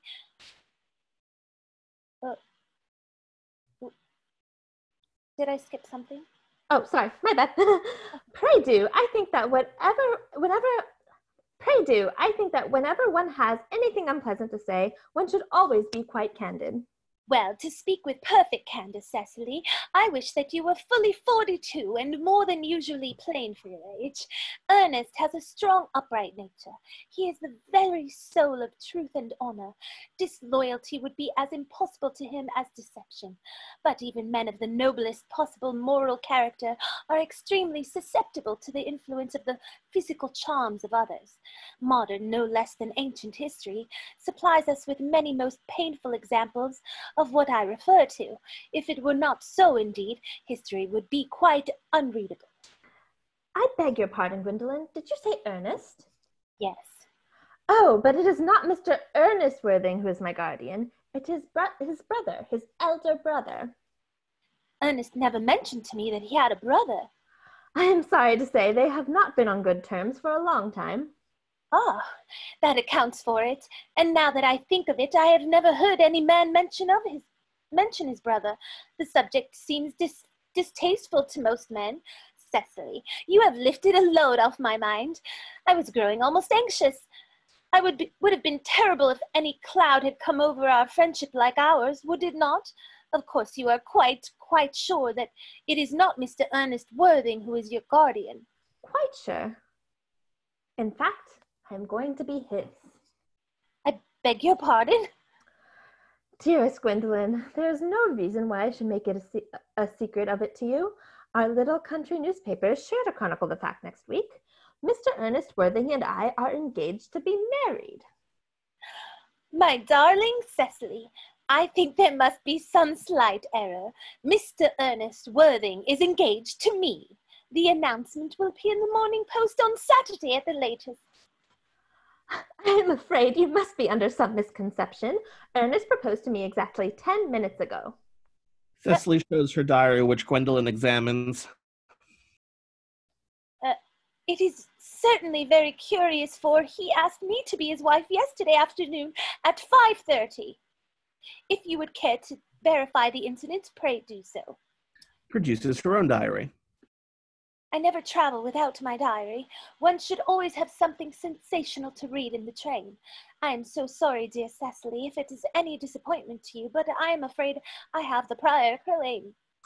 It would distress me more than I can tell you, dear Gwendolyn, if it caused you any mental or physical anguish, but I feel bound to point out that since Ernest proposed to you, he clearly has changed his mind. If the poor fellow has been entrapped into any foolish promise, I shall consider it my duty to rescue him at once and with a firm hand. Whatever unfortunate entanglement my dear boy may have got into, I will never reproach him with it after we are married. Do you allude to me, Miss Cardew, as an entanglement? You are presumptuous. On an occasion of this kind, it becomes more than a moral duty to speak one's mind. It becomes a pleasure. Do you suggest, Miss Fairfax, that I entrapped Ernest into an engagement? How dare you? This is no time for wearing the shallow mask of manners. When I see a spade, I call it a spade. I am glad to say that I have never seen a spade.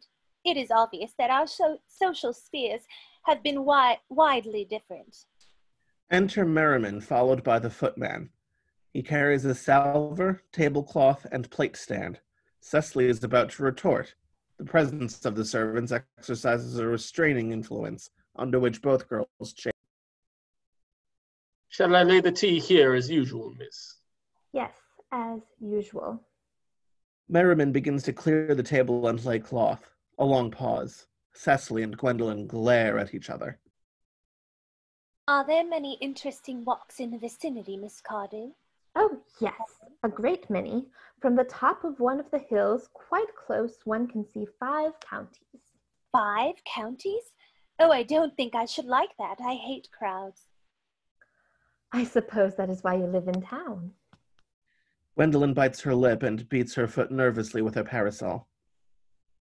Quite a well-kept garden, this is, Mrs. Cardew. So glad you like it, Miss Fairfax. I had no idea there were any flowers in the country. Oh, flowers are as common here, Miss Fairfax, as people are in London. Personally, I cannot understand how anybody manages to exist in the country, if anybody who is anybody does. The country always bores me to death. Ah, this is what the newspapers call agricultural depression, is it not? I believe the aristocracy are suffering very much from it just at present. It is almost an epidemic amongst them, I have been told. May I offer you some tea, Miss Fairfax? Thank you. Detestable girl, but I require tea. Sugar? No, thank you. Sugar is not fashionable anymore. Cecily looks angry at her, takes up the tongs, and puts 4 lumps of sugar into the cup. Cake or bread and butter? Bread and butter, please. Cake is rarely seen at the best houses nowadays. Cuts a very large slice of cake and puts it on the tray. Hand that to Miss Fairfax. Merriman does so and goes out with footmen.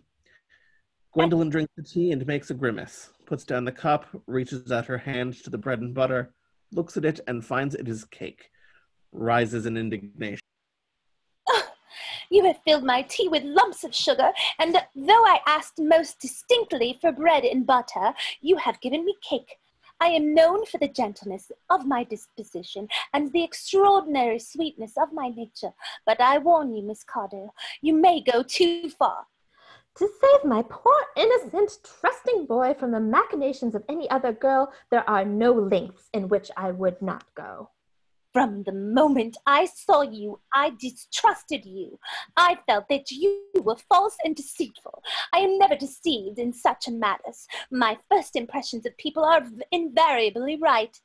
It seems to me, Miss Fairfax, that I am trespassing on your valuable time.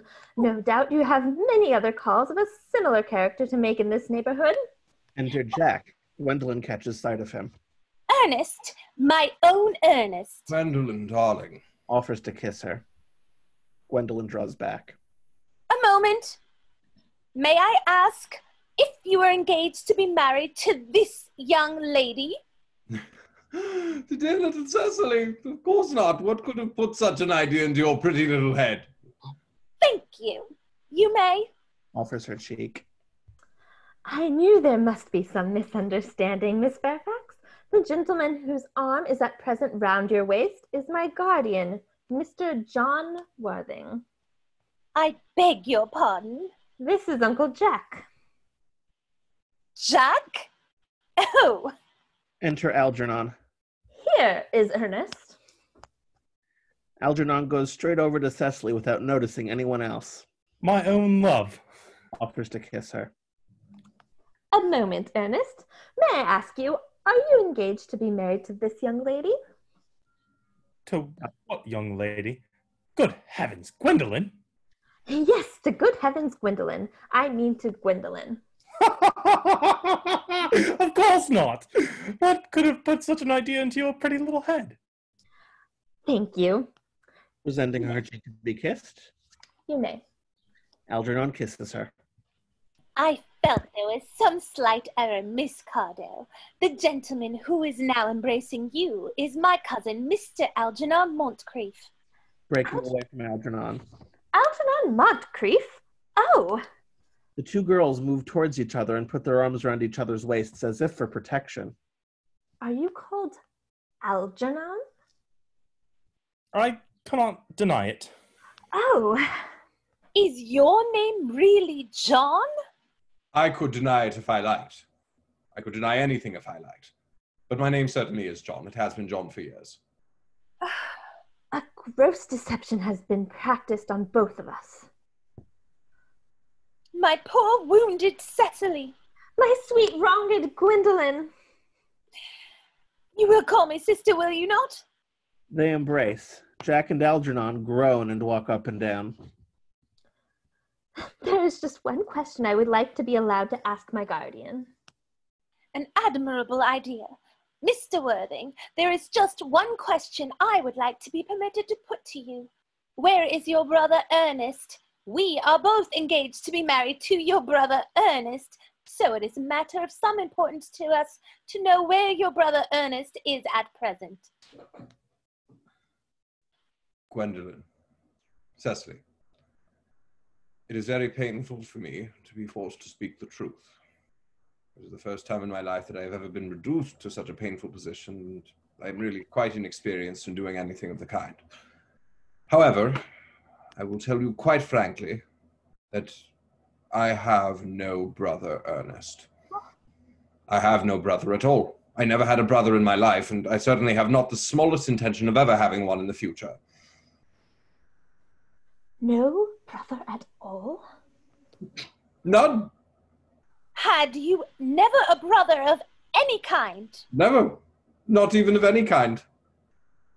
I am afraid it is quite clear, Cecily, that neither of us is engaged to be married to anyone. It is not a very pleasant position for a young girl suddenly to find herself in, is it? Let us go into the house. They will hardly venture to come after us there. No, men are so cowardly, aren't they? They retired to the house with scornful looks. This ghastly state of things is what you call bun-burying, I suppose. Yes, and a perfectly wonderful bunbury it is. It is the most wonderful bunbury I've ever had in my life. Well, you've no right whatsoever to bunbury here. That is absurd. One has a right to bunbury any way one chooses. Every serious bunburist knows that. Serious bunburyist? Good heavens! Well, one must be serious about something, if one wants to have any amusement in life. I happen to be serious about bunburying. What on earth are you serious about? I haven't got the remotest idea. About everything, I should fancy. You have such an absolutely trivial nature.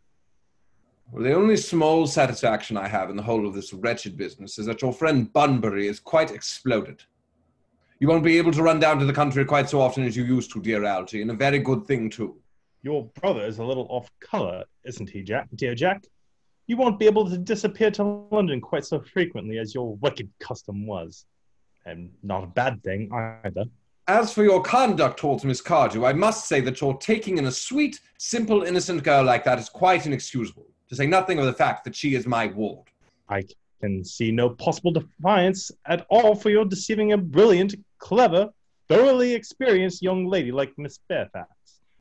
To say nothing of the fact that she is my cousin. I wanted to be engaged to Gwendolyn. That is all. I love her. Well, I simply wanted to be engaged to Cecily. I adore her. There is certainly no chance of your marrying Miss Cardew.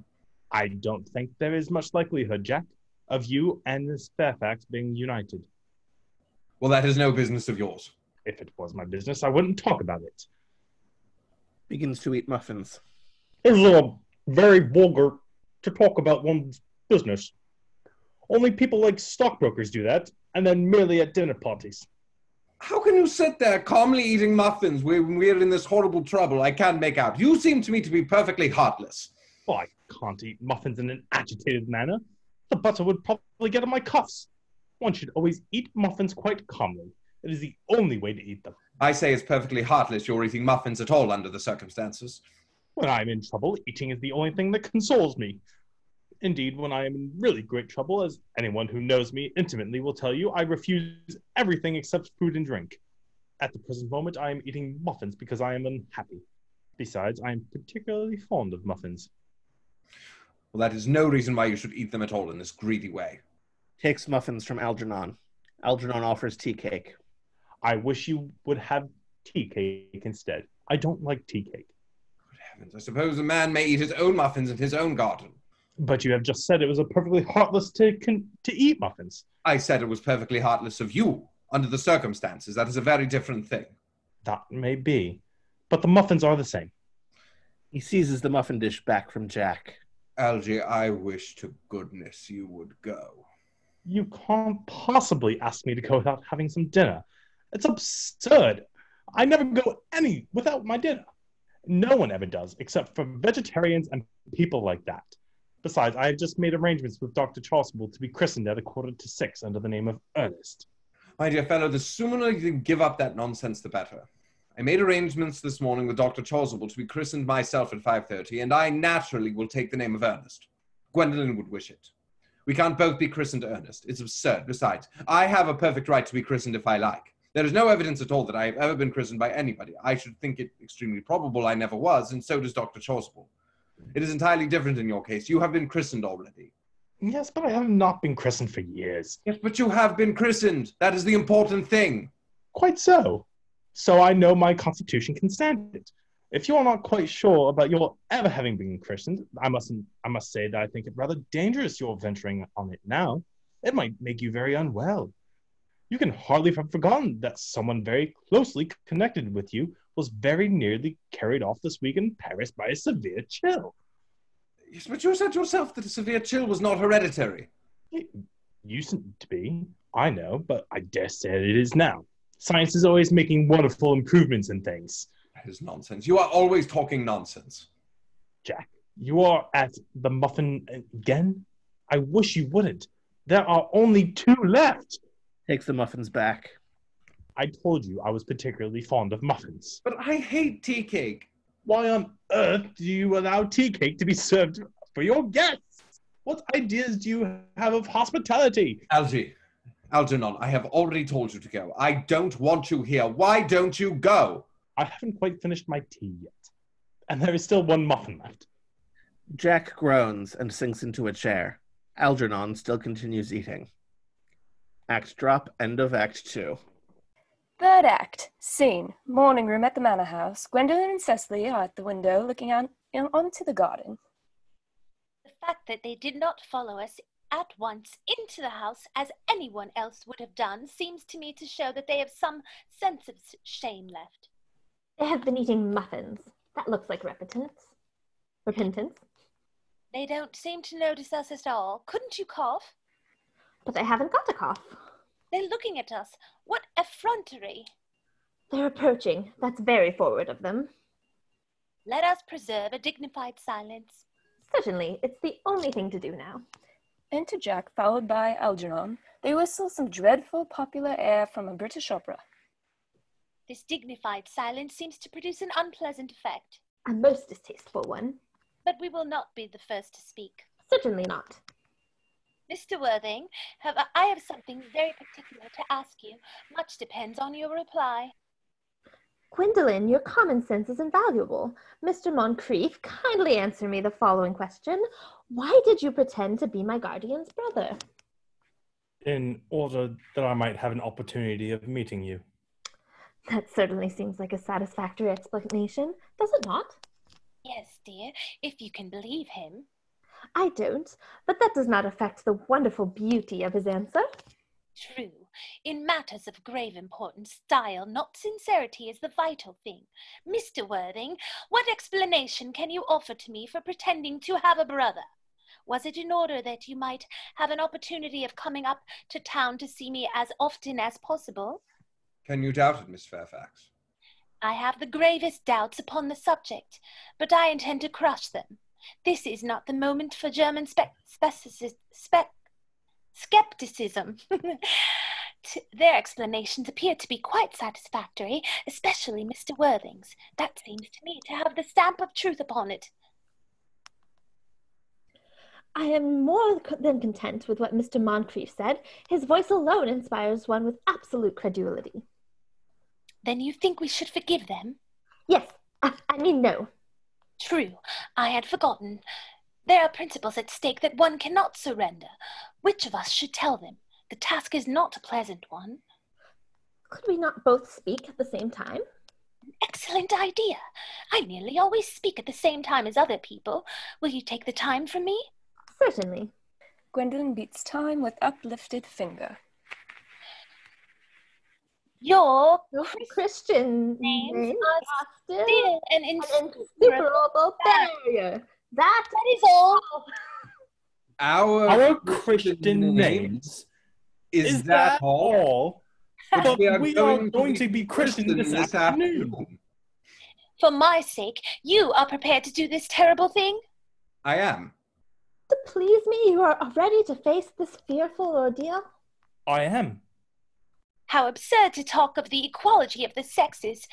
Where questions of self-sacrifice are concerned, men are infinitely beyond us. We are. Clasps hands with Algernon. They have moments of physical courage of which we women know absolutely nothing. Darling. Darling. They fall into each other's arms. Enter Merriman. When he enters, he coughs loudly, seeing the situation. Lady Bracknell. Good heavens! Enter Lady Bracknell. The couple separate in alarm. Enter Merriman.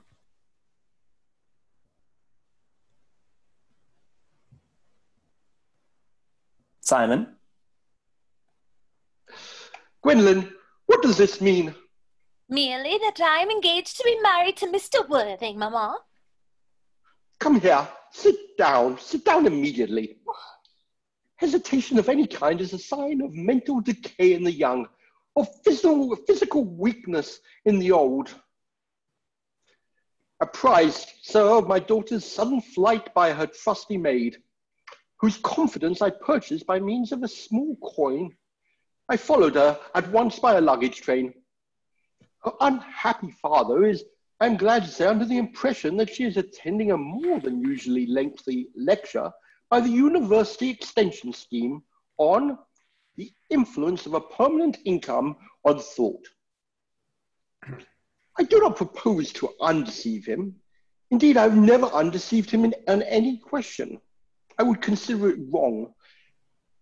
But of course, you will clearly understand that all communication between yourself and my daughter must cease immediately from this moment.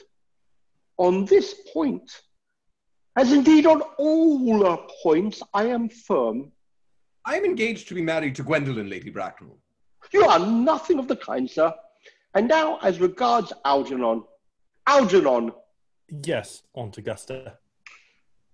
May I ask if it is in this house that your invalid friend, Mr. Bunbury, resides? No, Bunbury doesn't live here. Bunbury is somewhere else at present. In fact, Bunbury is dead. Dead? When did Mr. Bunbury die? His death must have been extremely sudden. Oh, I killed Bunbury this afternoon. I mean, Bunbury died this afternoon. What did he die of? Bunbury? Oh, he was quite exploded. Exploded? Was he the victim of a revolutionary outrage? I was not aware that Mr. Bunbury was interested in social legislation. If so, he is well punished for his morbidity. My dear Aunt Augusta, I mean, he was found out. The doctors found out that Bunbury could not live. That is what I mean. So Bunbury died. He seems to have had a greater confidence in the opinion of his physicians. I am glad, however, that he made up his mind at the last to show some definite course of action and acted under proper medical advice. And now that we have finally got rid of this Mr. Bunbury, may I ask Mr. Worthing, who is that young person whose hand my nephew Algernon is now holding in what seems to me a peculiarly necessary manner? That lady is Miss Cecily Cardew, my ward. Lady Bracknell bows coldly to Cecily. I am engaged to be married to Cecily, Aunt Augusta. I beg your pardon? Mr. Moncreif and I are engaged to be married, Lady Bracknell. With a shiver, crossing to the sofa and sitting down. I do not know whether there is anything peculiarly exciting in the air with this particular part of Hertfordshire, but the number of engagements that go on seems to me considerably above the proper average that statistics have laid down for our guidance. I think some preliminary inquiry on my part would not be out of place. Mr. Worthing, is Miss Cardew at all connected with any of the larger railway stations in London? I merely desire information, and until yesterday I had no idea that there were any families or persons whose origin was a terminus. Jack looks perfectly furious, but restrains himself. Miss Cardew is the granddaughter of the late Mr. Thomas Cardew of 149 Belgrave Square, SW, Gervase Park, Dorking, Surrey, and the Sporran, Fifeshire, NB. That sounds not unsatisfactory. These three addresses always inspire confidence, even in tradesmen. But what proof have I of their authenticity? I have carefully preserved the court guides of the period. They are open to your inspection, Lady Bracknell. I have known some strange errors in that publication. Miss Cardew's family solicitors are Messrs. Markby, and Markby. Markby, and Markby? A firm of the very highest position in the profession. Indeed, I am told that one of the Mr. Markbys is occasionally to be seen at dinner parties. So far, I am satisfied. How extremely kind of you, Lady Bracknell. I have also in my possession, you will be pleased to hear, certificates of Miss Cardew's birth, baptism, whooping cough, registration, vaccination, confirmation, and the measles, both the German and the English variety. A life crowded with incident, I see, though perhaps somewhat too exciting for a young girl. I am not myself in favor of a premature experience. Rises, looks at a watch. Gwendolyn, the time approaches for our departure. We have not a moment to lose. As a matter of form, Mr. Worthing, I had better ask you if Miss Cardew has any little fortune. About £130,000 in the funds. That is all. Goodbye, Lady Bracknell. So pleased to have seen you. Sitting down again. A moment, Mr. Worthing. £130,000. And in the funds? Miss Cardew seems to me a most attractive young lady. Now that I look at her, few girls of the present day have any really solid qualities. Any of the qualities that last and improve with time. We live, I regret to say, in an age of surfaces. Come here, my dear. Cecily goes across. Pretty child, your dress is sadly simple and your hair seems almost as nature might have left it, but we can soon alter all of that. A thoroughly experienced French maid produces a really marvelous result in a very brief space of time. I remember recommending one to young Lady Langsing. After 3 months, her own husband did not know her. And after 6 months, nobody knew her. Glares at Jack for a few moments, then bends with a practiced smile to Cecily. Kindly turn around, sweet child. Cecily turns completely round. No, the side view is what I want. Cecily presents her profile. Yes, quite as I expected. There are distinct social possibilities in your profile. The two weak points in our age are its want of principle and its want of profile. The chin, a little higher, dear. Style largely depends on the way the chin is worn. They are worn very high just at present. Algernon. Yes, Aunt Augusta. There are distinct social possibilities in Miss Cardew's profile. Cecily is the sweetest, dearest, prettiest girl in all the world, and I don't care 2 pence about social possibilities. Never speak disrespectfully of society, Algernon. Only people who can't get into it do that. Dear child, of course you know that Algernon has nothing but his debts to depend upon. But I do not approve of mercenary marriages. When I married Lord Bracknell, I had no fortune of any kind. But I never dreamed for a moment of allowing that to stand in my way. Well, I suppose I must give my consent. Thank you, Aunt Augusta. Cecily, you may kiss me. Kisses her. Thank you, Lady Bracknell.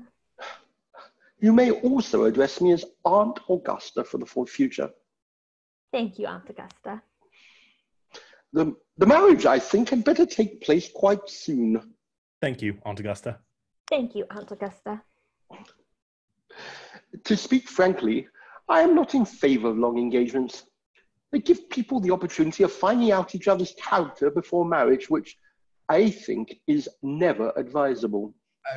I beg your pardon for interrupting you, Lady Bracknell, but this engagement is quite out of the question. I am Miss Cardew's guardian, and she cannot marry without my consent until she comes of age. That consent I absolutely decline to give. Upon what grounds, may I ask? Algernon is an extremely, I may almost say an ostentatiously eligible young man. He has nothing, but he looks everything. What more can one desire? It pains me very much to have to speak frankly to you, Lady Bracknell, about your nephew, but the fact is that I do not approve at all of his moral character. I suspect him of being untruthful. Algernon and Cecily look at him in indignant amazement. Untruthful?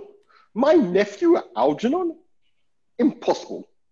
He is an Oxonian. I fear there can be no possible doubt about the matter. This afternoon, during my temporary absence in London on an important question of romance, he obtained admission to my house by means of the false pretense of being my brother.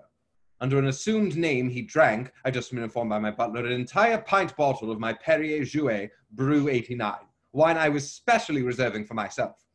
Continuing his disgraceful deception, he succeeded in the course of the afternoon in alienating the affections of my only ward.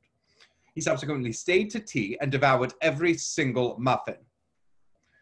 And what makes his conduct all the more heartless is that he was perfectly well aware from the first that I have no brother, that I never had a brother, and that I don't intend to have a brother, not even of any kind. I distinctly told him so myself yesterday afternoon.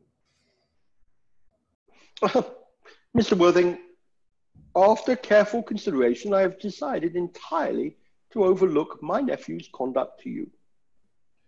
That is very generous of you, Lady Bracknell. My own decision, however, is unalterable. I decline to give my consent. Come here, sweet child. Cecily goes over. How old are you, dear? Well, I am really only 18, but I always admit to 20 when I go to evening parties. You are perfectly right in making some slight alteration. Indeed, no woman should ever be quite accurate about her age. It looked so calculating. 18. But admitting to 20 at evening parties, well, it will not be very long before you are of age and free from the restraints of tutelage. So I don't think your guardian's consent is, after all, a matter of any importance. Pray excuse me, Lady Bracknell, for interrupting you again, but it is only fair to tell you that according to the terms of her grandfather's will, Miss Cardew does not come legally of age till she is 35. It does not seem to me to be a grave objection. 35 is a very attractive age. London society is full of women of the very highest birth who have, of their own free choice, remained 35 for years. Lady Dumbleton is an instance in point. To my own knowledge, she has been 35 ever since she arrived at the age of 40, which was many years ago now. I see no reason why our dear Cecily should not be even still more attractive at the age you mentioned than she is at present. There will be a large accumulation of property. Algie, could you wait for me till I was 35? Of course I could, Cecily. You know I could. Yes, I felt it instinctively, but I couldn't wait all that time. I hate waiting even 5 minutes for anybody. It always makes me rather cross. I am not punctual myself, I know, but I do like punctuality in others, and waiting, even to be married, is quite out of the question. Then what is to be done, Cecily? I don't know, Mr. Moncreif. My dear Mr. Worthing, as Miss Cardew states positively that she cannot wait till she's 35, a remark which I am bound to say seems to me to show a somewhat impatient nature, I would beg of you to reconsider your decision.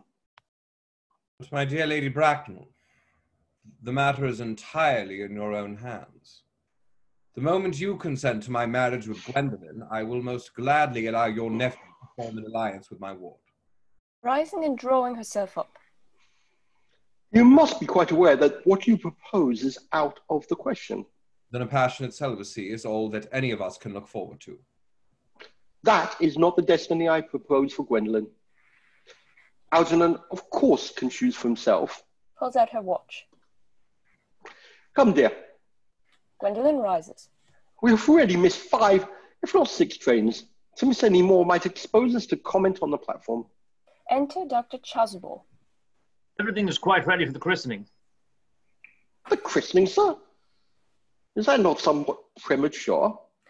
Looking rather puzzled and pointing to Jack and Algernon. Both these gentlemen have expressed a desire for immediate baptism. At their age? The idea is grotesque and irreligious. Algernon, I forbid you to be baptized. I would not hear of such excesses.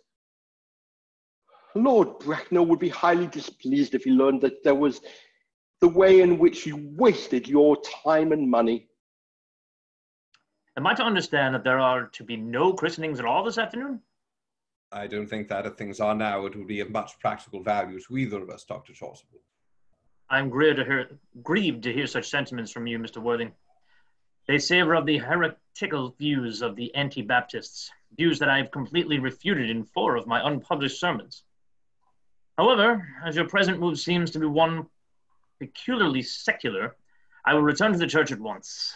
Indeed, I have just been informed by the pew opener that for the last hour and a half, Miss Prism has been waiting for me in the vestry. Miss Prism? Did I hear you mention a Miss Prism? Yes, Lady Bracknell. I'm on my way to join her. Pray allow me to detain you for a moment. This matter may prove to be one of vital importance to Lord Bracknell and myself. Is this Miss Prism a female of repellent aspect, remotely connected with education? She is of the most cultivated of ladies, and the very picture of respectability. It is obviously the same person. May I ask what position she holds in your household? I am a celibate, madam. Miss Prism, Lady Bracknell, has been for the last 3 years Miss Cardew's esteemed governess and valued companion. In spite of what I hear, I must see her at once. Let her be sent for. She approaches. She is nigh. Enter Miss Prism, hurriedly. I was told you expected me in the vestry, dear Canon. I have been waiting for you there for an hour and 3/4. Catches sight of Lady Bracknell, who has fixed her with a stony glare. Miss Prism grows pale and quails. She looks anxiously round, as if desirous to escape. Prism? Miss Prism bows her head in shame. Come here, Prism. Miss Prism approaches in a humble manner. Prism, where is that baby? General consternation. The Canon starts back in horror. Algernon and Jack pretend to be anxious to shield Cecily and Gwendolyn from hearing the details of a terrible public scandal. 28 years ago, Prism, you left Lord Bracknell's house, number 104 Upper Grosvenor Street, in charge of a perambulator that contained a baby of the male sex. You never returned. A few weeks later, though, through the elaborate investigations of the Metropolitan Police, the perambulator was discovered at midnight, standing by itself in a remote corner of Bayswater. It contained the manuscript of a 3-volume novel of more than usually revolting sentimentality. Miss Prism starts in involuntary indignation. But the baby was not there. Everyone looks at Miss Prism. Prism, where is that baby? Lady Bracknell, I admit with shame that I do not know. I only wish I did. The plain facts of the case are these. On the morning of the day you mention, a day that is forever branded on my memory, I prepared, as usual, to take the baby out in its perambulator. I had also with me a somewhat old but capacious handbag in which I had intended to place the manuscript of a work of fiction that I had written during my few unoccupied hours. In a moment of mental abstraction for which I can never forgive myself, I deposited the manuscript in the bassinet and placed the baby in the handbag. Where did you deposit the handbag? Oh, do not ask me, Mr. Worthing. Miss Prism, this is a matter of no small importance to me. I insist on knowing where you deposited the handbag that contained that infant. I left it in the cloakroom of one of the larger railway stations in London. What railway station? Victoria, the bright line. Sinks into a chair. I must retire to my room for a moment. Gwendolyn, wait here for me.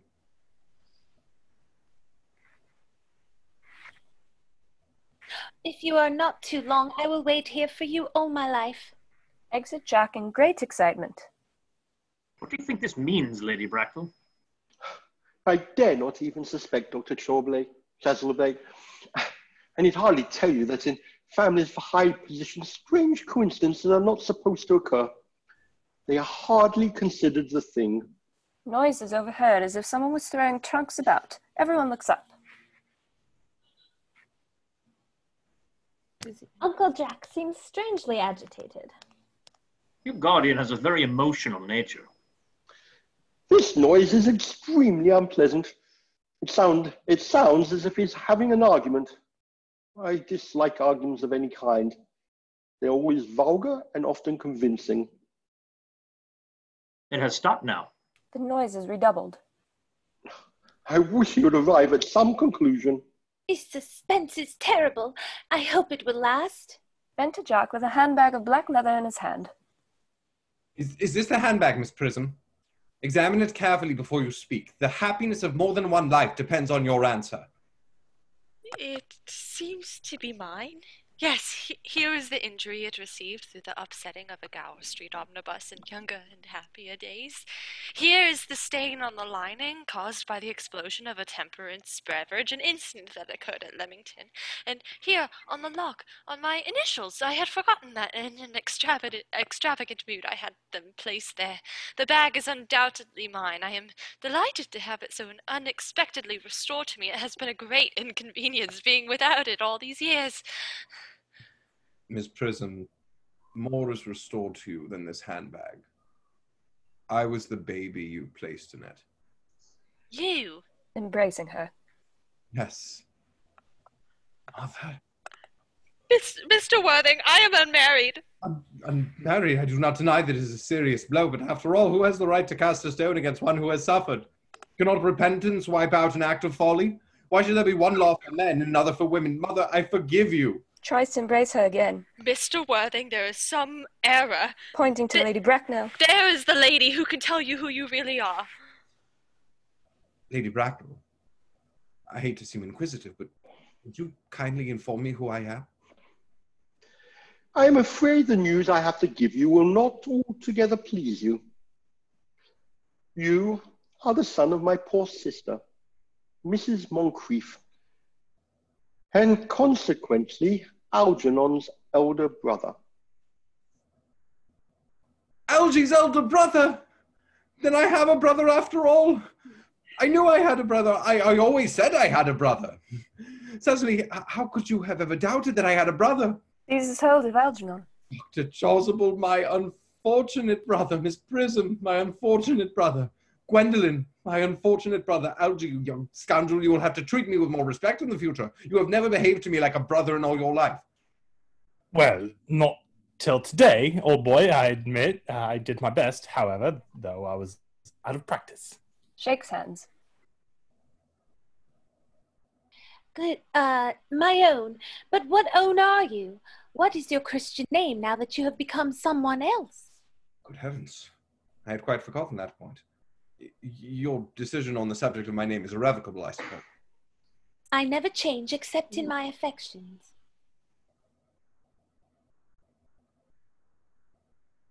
What a noble nature you have, Gwendolyn. Then the question had better be cleared up at once. Aunt Augusta, a moment. At the time when Miss Prism left me in the handbag, had I been christened already? Every luxury that money could buy, including christening, had been lavished on you by your fond and doting parents. I was christened. Had it settled. Now, what name was I given? Let me know the worst. Being the older son, you were naturally christened after your father. Yes, but what was my father's Christian name? I cannot at the present moment recall what General's Christian name was. But I've no doubts he had one. He was eccentric, I admit, but only in later years, and that was the result of the Indian climate, and marriage, and indigestion, and other things of that kind. Algie, can't you recollect what our father's Christian name was? My dear boy, we were never even on speaking terms. He died before I was a year old. His name would appear in the army list of the period, I suppose, Aunt Augusta. The general was essentially a man of peace, except in his domestic life, but I have no doubt his name would appear in any military directory. The army lists of the last 40 years are here. His delightful record should have been my constant study. Rushes to bookcase and tears the books out. Generals. Malum, Maxbohm, Hagley, what ghastly names they have. Markby, Migsby, Moncreif. Lieutenant 1840, Captain, Lieutenant Colonel, Colonel, General 1869, Christian names, Ernest John. Puts book very gently down and speaks quite calmly. I always told you, Gwendolyn, my name was Ernest, didn't I? Well, it is Ernest after all. I mean, it naturally is Ernest.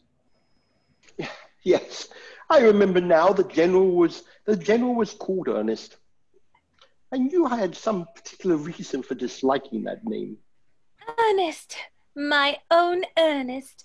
I felt from the first moment that you could have no other name. Oh, Gwendolyn, it is a terrible thing for a man to find out suddenly that all his life he had been speaking nothing but the truth. Can you forgive me? I can, for I feel that you are sure to change. My own one. Letitia. Embraces her. Frederick at last. Cecily.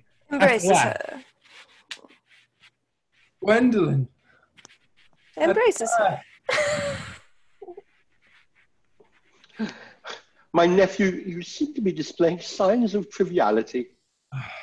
On the contrary, Aunt Augusta, I've now realized for the first time in my life the vital importance of being earnest. A blow.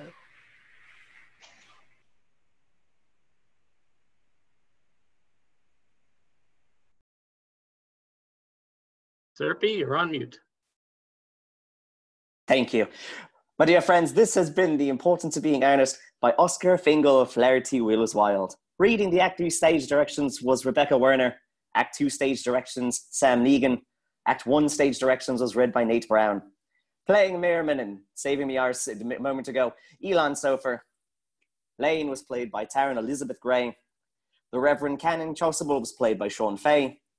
Miss Prism, Tori Smith. Cecily Cardew, Melissa Ragsdale. Gwendolyn Fairfax was played by Melanié Sosi. Jack Worthing, Nick Nappo. Algernon, Chris Stewart. Lady Bracknell, Simon Shannon. Special thanks to Meredith Yannuzzi for help with assistance with casting. We have been the Zoom Players.